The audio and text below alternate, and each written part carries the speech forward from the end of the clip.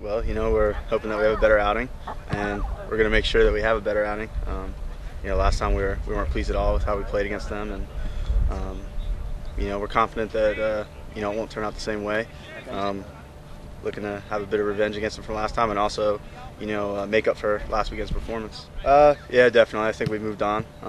We're excited to be in the Cup final, but that's not for another month.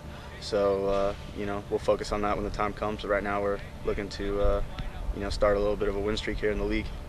There was a little more feelings, I guess, at the beginning of the season when the whole trade thing went down. But I just look at them as another team right now that we definitely need a win on them. Last time in Toronto, they kind of, I would say, demolished us quite a bit. But we're coming back for revenge now, and we'll just try to put it in the pocket and get a win. It is tough. We just got to keep our head up and try to work our way on from the Seattle win. That was a big win for us, obviously, and we'll try to keep that momentum going into the next game and get a little streak if we can. Not at all. I mean, I got a lot of friends on the team. They'll be my friends after the game, but during the game, it is right out war. It's obviously a great honor. I've been out of the loop for a while, but it's good that they still remember me and to call me up for the Costa Rica game. It's good. Hopefully we could get a win out of that and keep things going. Try to stay injury free, hopefully. Well, first of all, I think it's a big game for us. As you said, coming off the back end of a 4-0 loss at home in league, against a team who's doing real well.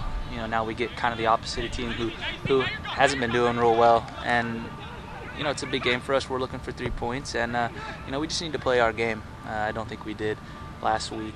Well, they're going to come at us. It's an important, just important game for them. They're going to come and I'm sure look for 3 points. I know they have a couple injuries and a couple guys away on international duty, so they're going to come out in here, feeling like they have nothing to lose, and they're going to come at us.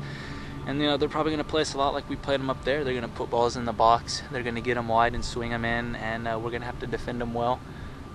Use our big guys in the back to hopefully win the first balls, and we got to be all over the second balls and just keep them out of our penalty area, not give them too many opportunities, and things should take care of themselves up front for us. I think I'm pretty big, yeah. No, we have some we have some monsters in the back, some big ugly guys.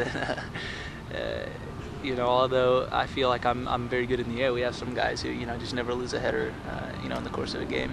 Yeah, Clarence and I always pushing each other to score goals. He and I think we should be on free kicks for us around the top of the box, but we never get the opportunity.